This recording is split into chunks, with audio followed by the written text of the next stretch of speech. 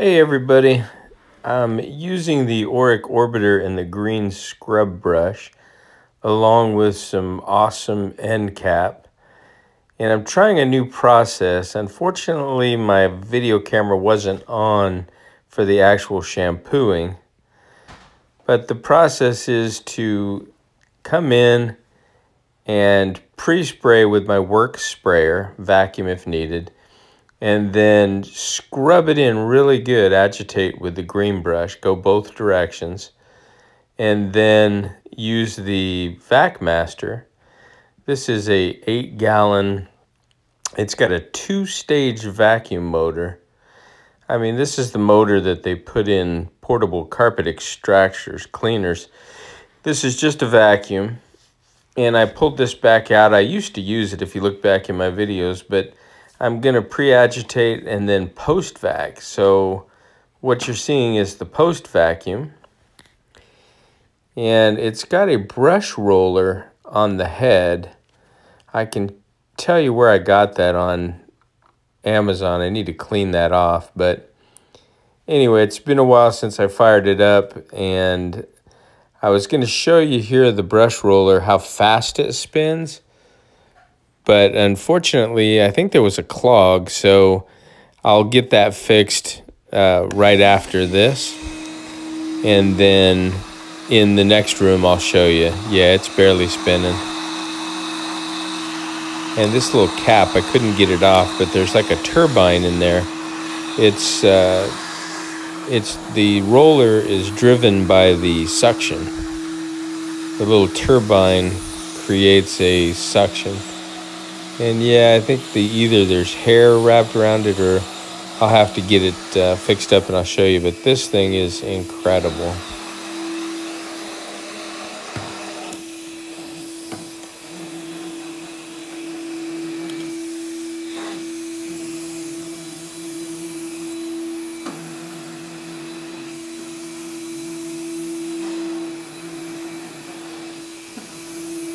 So you could see it's laying the triangles in real nice. It's picking up any encapsulated crystals that may have already dried. And it's also picking up any moisture. The video of the pre-spraying with the Works gun and a little 2-gallon jug, oh my gosh. Since I was just shampooing with or agitating with the Oreck, I've been considering getting a CRB.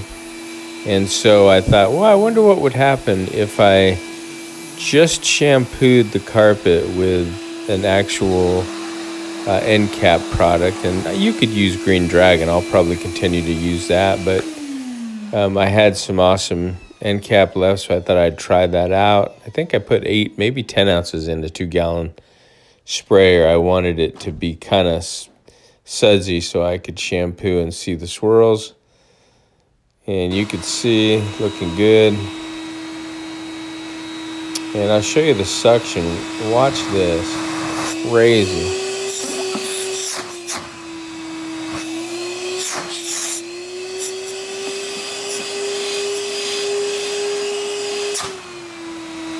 I turned the volume down on the clip so you can hear me.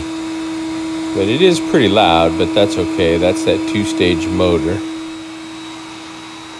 When I bought it, it's been about a year. It was $167. I think they're $200 now, but look at that.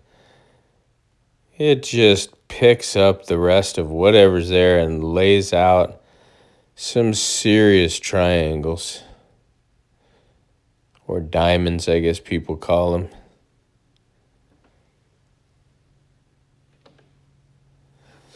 So I did this job, and I'll show you here.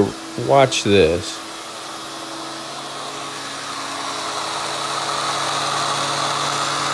See that bad boy spinning now, right?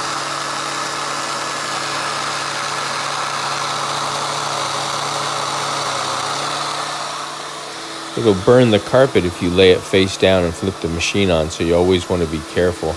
the wand, that little black clip, you can actually twist it and it opens up a hole so that it lets the vacuum out if you want to do that. But I just flip the head over, so I don't have to use the triangle brush if I'm post-vacuuming.